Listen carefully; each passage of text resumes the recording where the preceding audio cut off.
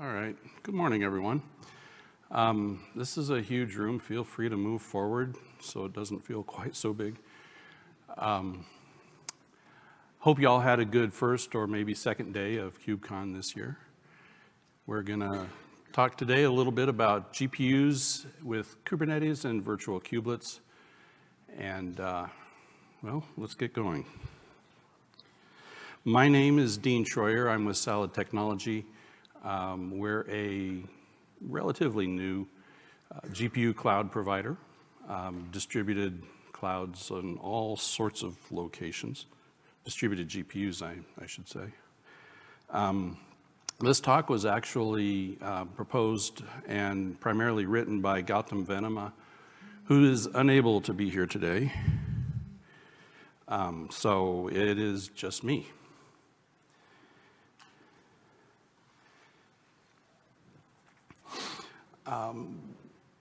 We're going to talk a little bit. I've got a story about a mythical app that needs some AI capabilities, and we're going to kind of walk through how you might add that capability to an existing platform.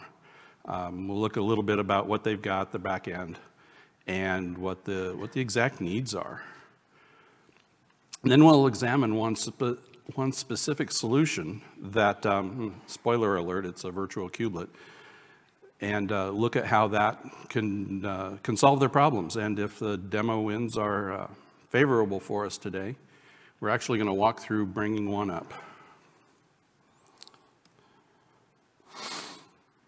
So our story is around an app called Slackers at Work. This is a mythical app that has a feature called the Slacker Tracker.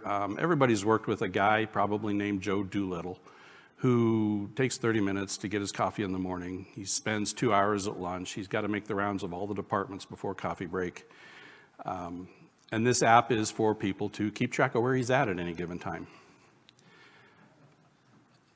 We've all worked with somebody like him, probably more so before 2020 than now, but anyway, that's the situation that we're in. It's just your basic mobile app.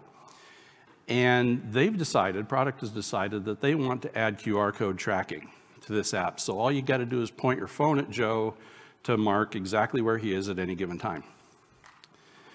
Like too many product teams, they leave the implementation of getting the QR code onto Joe as a detail that someone else will solve. Now, more realistically, it's a cloud-based app, so they don't really have any local hosting abilities. You know, they don't operate any of their own servers. It's all cloud-based, which means they also don't have any data center resources, any of that usual stuff. And their existing cloud provider, well, let's just say they don't have an affordable GPU offering without minimum spend commitments and all sorts of other things that a small app like this can't afford to deal with. Which also means that they're not heavily invested in too much beyond the base orchestration of their stuff. And of course, their app is currently all based around Kubernetes. Now, if unlike Slackers, you do have some local hosting abilities, you know, one of your options is to get your own GPUs. That alone seems to be part of the trick, at least to do it affordably. But the considerations are pretty much all the same as for hosting anything else yourself. You know, you need your physical facilities, ping power pipe, and you've still got the problem of orchestrating workloads onto those GPUs. In terms of looking for a cloud provider, you know, obviously you're going to look first at leveraging whatever existing relationships, whatever investments you may have. Some folks are eligible for some free credits that are useful. Free credits expire. And you've got, like I said, the minimum spend commitments as an issue. And you may have new APIs to deal with, either with an existing provider. Clearly with a new provider, you're going to have probably a different API. So being able to use your existing orchestration tooling, you know, your Ansibles, your Terraform or whatever, is of a great benefit. So, in summary, Slackers are looking for a solution. They've got existing Kubernetes clusters. They're managing it mostly with Helm right now. They're pretty basic, and they're fully buzzword compatible otherwise. And they need these additional external GPUs to build their QR codes. They want to use Stable Diffusion with QR Monster and make fun codes, or more specifically, they want to try and disguise them so you don't see them on Joe quite so easily.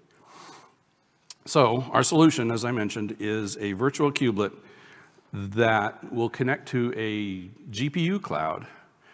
Today we're going to use one that, oddly enough, I'm kind of familiar with, and that offers, this particular cloud, Salad, offers thousands of distributed GPUs running containers on gaming PCs around the world.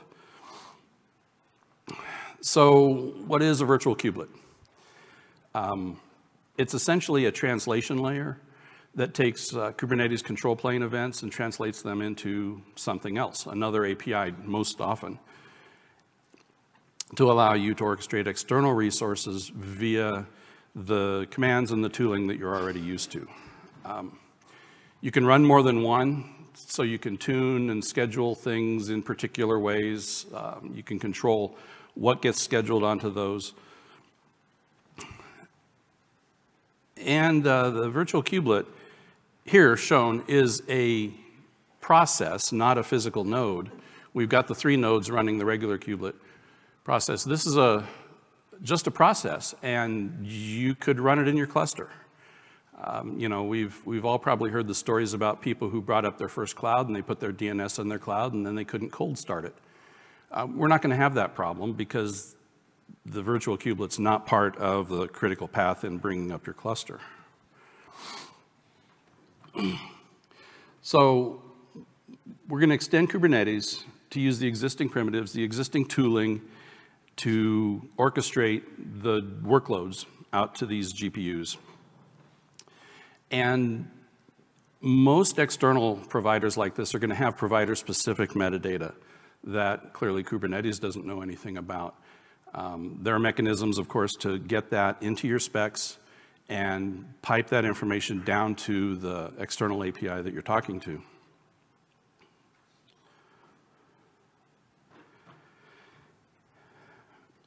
One of the other things that's a benefit of doing this with external stuff, especially if, now in Slacker's case, this isn't it, but if you're dealing with something that's a publicly visible endpoint, putting these outside of your cluster, even outside of your entire network, can be a benefit. And I mean, it also can be a drawback for some workloads. You want that close network connectivity. And that is one of the downsides of virtual kubelets is if anything at all, it's weak in being able to orchestrate your network back into your regular cluster. But for things that fit that model well, that don't need, you know, a tightly coupled network, this works pretty well. Basically, we're gonna take multiple external things, and in this case GPUs, and present them to your Kubernetes cluster as a single pool. Basically Cloud 101 type stuff. But we can also label, you know, if we're running multiple virtual kubelets, we can label them. There's, you know, all the usual ways of determining what workloads run on which systems. So this is your basic Kubernetes diagram. The left side should be very familiar to all of you. It's a, you know, a control plane with some nodes around it and a user, an application out front. The green box in the middle is the virtual kubelet. And as I said earlier, that is just a process. This is a logical diagram physically. It's probably going to run on one of those other physical nodes. It is taking the control plane events meant for it and translating them into, in our case, Salad Cloud API calls that takes those GPUs. They look like pods to Kubernetes, and they look like they're all running on one giant node.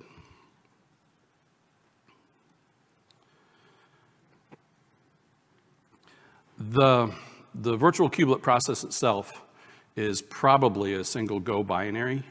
Virtual kubelet is the project, there's a repo, is a library that defines a set of Go interfaces that you have to implement to write your backend provider. But that's what provides the standard Kubernetes side of the connector. I'm not aware of this being done in any other language at this point.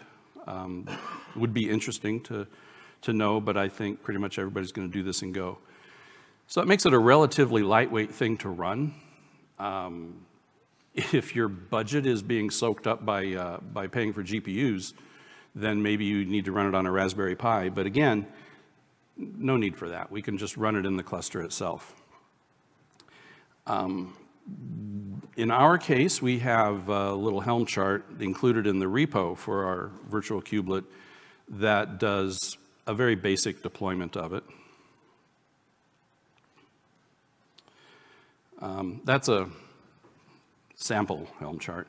But basically, this is just going to tell you that we're using Helm to bring up the virtual kubelet directly. So let me check one thing real quick. That's green. Awesomeness. So let's try it. Let's see what we can do. I am running Docker desktop with the Kubernetes on my laptop here. So this is all very local. Demo.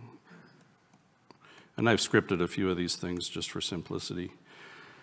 So when you start that up clean, you're only going to have one node, that's the control plane, and no pods. Let's do a start. And because the Helm install command is a little long, can I highlight this for you? That's the Helm install command that we use. The configuration, at least in our case, is all done via command line options. So you'll see some, some salad specific things in there. You'll see like the namespace that we're going to use and naming the process itself. And what that looks like is now we have, at the bottom is the pod running our virtual kubelet process. And up in the nodes, you'll see the KC demo VK. That is the kubelet agent ready to receive things. Let's see. It looks like I put the wrong tab up on this side. This is, oh, come on. There we go. This is Salad Cloud Portal. This is where we're going to look from the Salad side at what we're running. Container group in our context maps to a Kubernetes pod. So back over here, kubectl apply, demo qr.yaml. And that's pretty straightforward. Let's see what it did. So we have 2 pods that are coming up. And again, if the winds are blowing in the right direction, we will see those pods appear over here soon.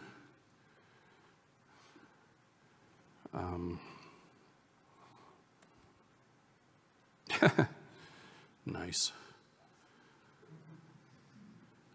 I should know better than to try this. I should have recorded it. Lesson to us all, you don't let yourself get too cocky. Just for fun, I actually have,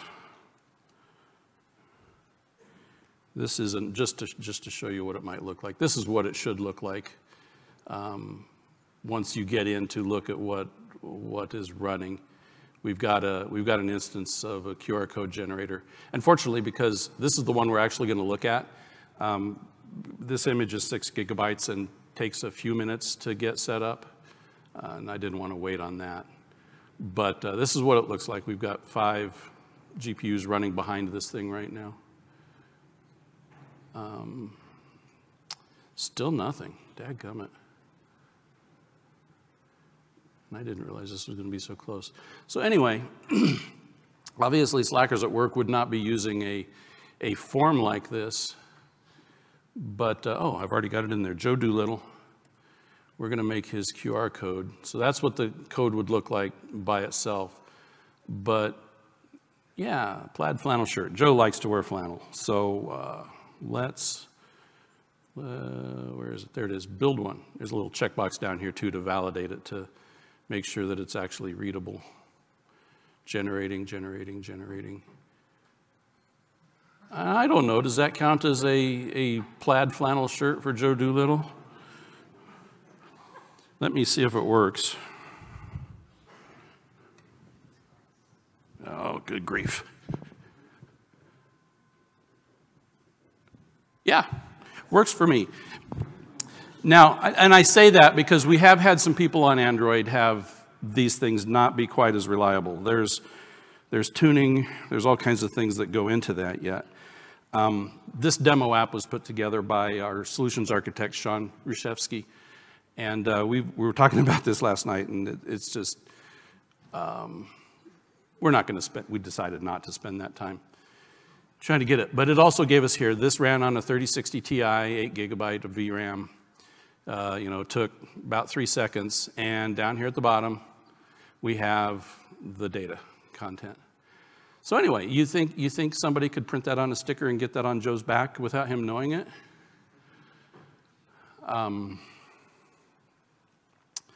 Let's see. Oh, just for grins, I want to see if this thing ever came up. Of course not. But at least to show you that even if it doesn't work, we still have standard commands at our disposal. Let's get rid of it. And now they're terminating. So that is what it looks like in a very quick sort of application. Now I gotta find that window. Go back full screen. This is another just simplified diagram of what it actually looks like. You know, we've got the Kubernetes on the left, the virtual kubelet in the middle, and then the Salad Cloud API, and like I said, GPUs around the world waiting to do fun things. And by golly, without a demo, that didn't take as long as I thought it was going to.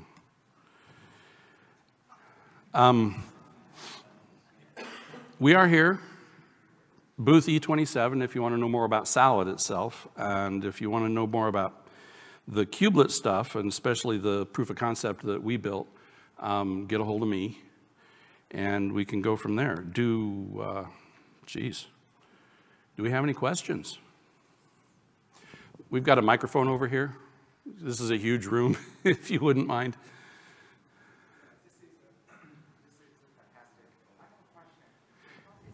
Can we get the question mic up?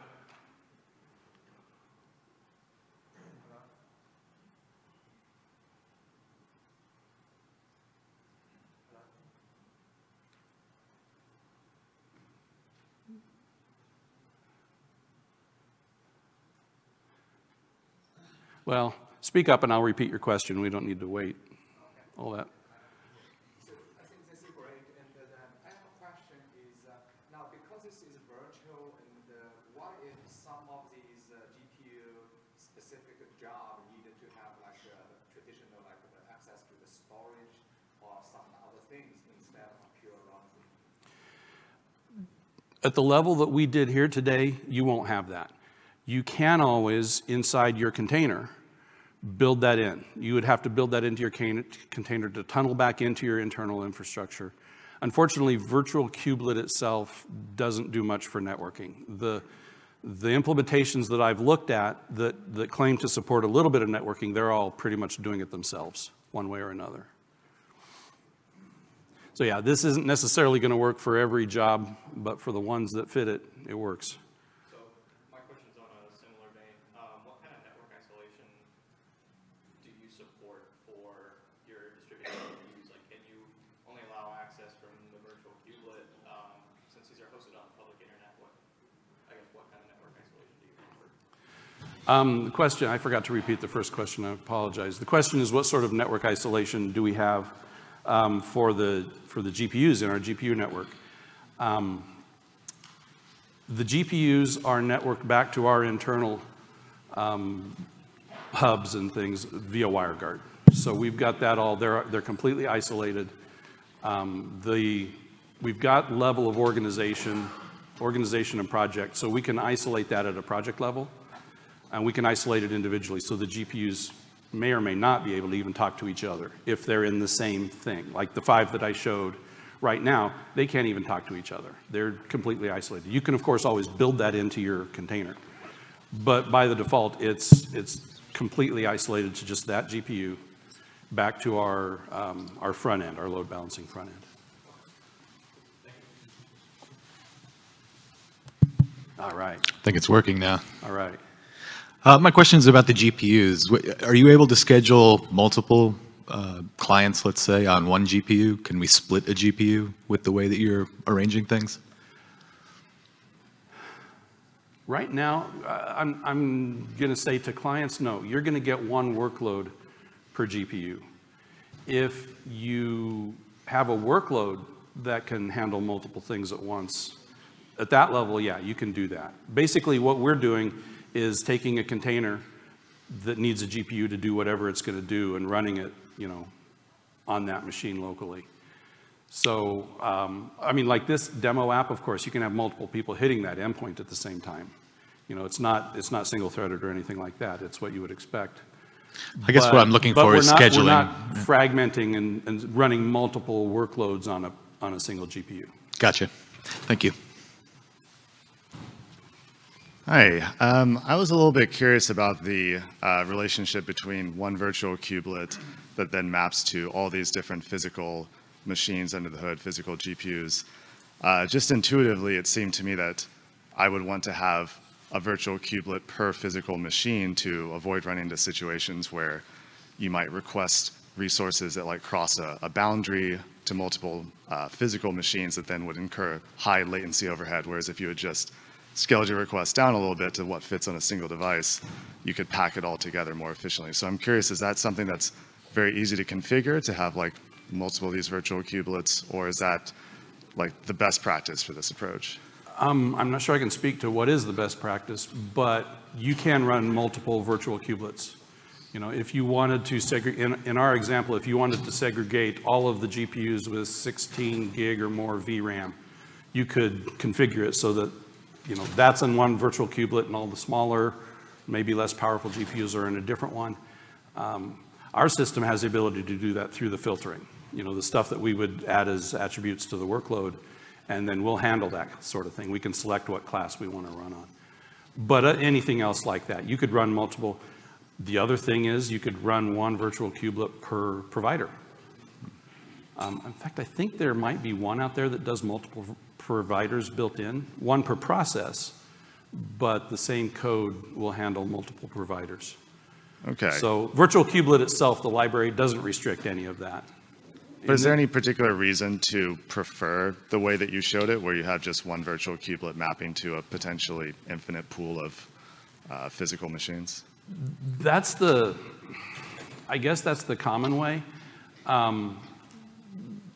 Partially because if you're going to run one virtual kubelet per physical node, now you have to bring those up and down. That's your control plane. You don't want to be managing that on workloads or anything like that. I mean, it's like adding a node to your cluster. That's not something that, well, I guess it is in some cases, something that you'll scale out automatically. But I don't think you have to worry about it. The virtual kubelet isn't actually, whatever your control plane load is the volume of data that it handles. I mean, it's not like it's going to scale there badly. In this particular case, it's just simpler. And the way I've seen, I think the Azure one works like this. It's just one pool. Now, like for us, we configure the virtual kubelet down to the project level. So, we've got an organization, and an organization can have multiple projects. We have to give the virtual kubelet those 2 bits of information. So if you want to run multiple projects, you're running multiple virtual kubelets. So in terms of breaking up what's behind it, that would be, in our case, that would be the way you would have to do it. Below that, it's your choice. Got it. Thank you. Morning. Good morning. First off, I feel attacked about the flannel comments. I'm really upset about that. Apologies. I hope your name isn't Joe. No, not Joe, unfortunately. How does this look for like an on-prem? If I have on-prem GPUs in virtual kubelet, can you reach out to another Kubernetes cluster, for instance? Or, do you leverage GPUs in a different cluster? In what I showed, you cannot. You would have, like I said earlier, you would have to build that into your container via, I don't know, set up your own WireGuard or something to come back into your infrastructure. If you're pointing the virtual kubelet at another internal cloud, let's say you've got a Proxmox or something setting over to the side, whatever it's got available to it network-wise. Again, the virtual kubelet isn't doing much for your networking. If you can set up your network so that the cloud that it's talking to can do what you need, that's how you would have to go about it. That's external from the kubelet. Okay, I was thinking more along like the GPUs. I mean, can I just have GPUs in one cluster and then have another cluster that just calls the GPUs across? Or do I have to use something more complex like Salad or some other virtual GPU No, provider? you can do it yourself. I think I might have buzzed past it pretty quickly. There are other solutions for doing things like this natively within Kubernetes without doing the virtual kubelet to get there. And that might make more sense for that situation. Okay. Again, because this is what we are, we tailored it to that. All right, thank you. Hello. Quick follow-up question to the previous question. It's a technical one. This kubelet, the virtual kubelet presents me with like 10,000 GPUs, Right. Potentially. So what if I schedule a pod that requests 100 GPUs? How do you solve that pod will never get scheduled, but I also know about it? Do you use an admission controller, or what prevents it from trying to do stuff like this? As our code sets right now, you would get 100 pods. It's one GPU per pod. That's one of the things we just haven't gotten to yet. Salad itself can run, I think I showed you, in that one workload, we had 5 GPUs underneath one endpoint. I think my question is, if I schedule a single pod requesting 100 GPUs. Right. We can't, right now, this can't do that. Of course not. But my question is, how do you prevent it? It stays, because it will try to schedule it on the virtual kubelet because it has 10,000 GPUs. If it doesn't have the resources, it should fail. But it has the resources technically. I'm afraid I'm not going to be able to answer that well. Okay. That seems to be more of a Kubernetes internals thing. I am not a Kubernetes expert, unfortunately. No worries. Thank you. All right. Apologies. Nice talk. This is Yuan Chen from Apple.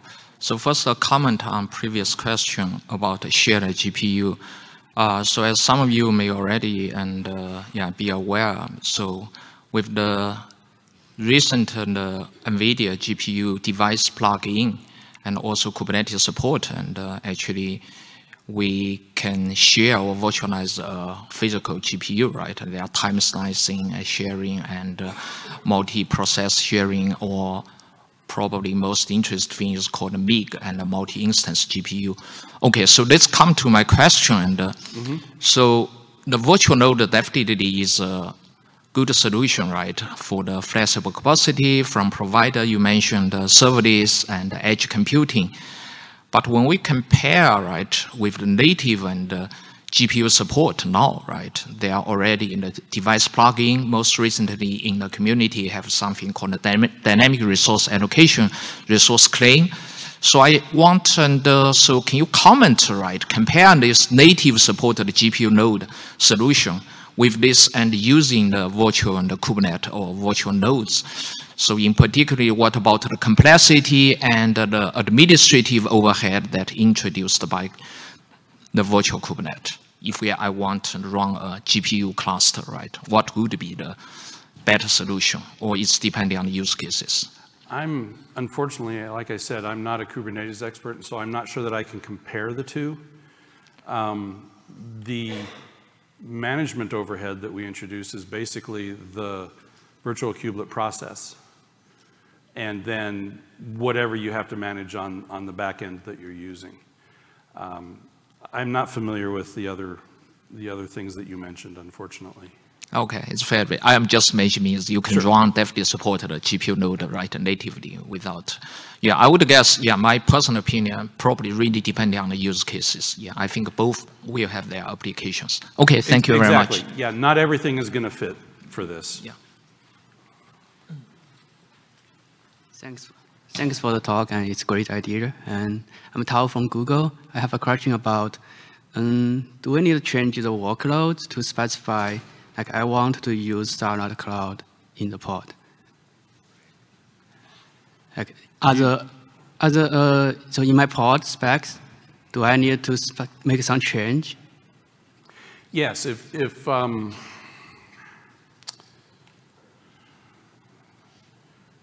where am I here? Let me show you that. We've got a couple minutes yet. Also to share some background, and I think today the Kubernetes GPU API it's not that standard, and it's like specify how many GPU I need for this pod. There's no GPU type and no GPU driver version. And how can I know the GPU I get will be installed when the desired driver version and the desired GPU type? That's a hard problem, and that's one that we do have already.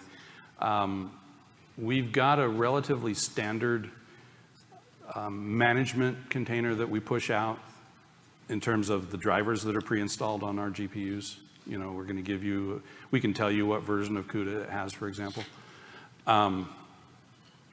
So in this case, you know, that's a known. As far as this is the YAML that I used to attempt to launch it, and those annotations there in the middle, that's the salad-specific information that we needed for our workload. Basically, the GPU classes, unfortunately, that's a UUID, but that represents in Salad a class called Stable Diffusion Compatible. So it's a wide range of you know, cards and memory capabilities. And the rest of it is just the configuration for the app itself. The other bit in here that is different is at the bottom, the tolerations. I don't have in my head exactly what it was we set on the virtual kubelet itself to match that, but that's how you control which virtual kubelet you're going to run. Yeah, that answers my question. Thanks. Okay. Yeah. Anyone else? Great. Well, thank you everyone for attending. We really appreciate it.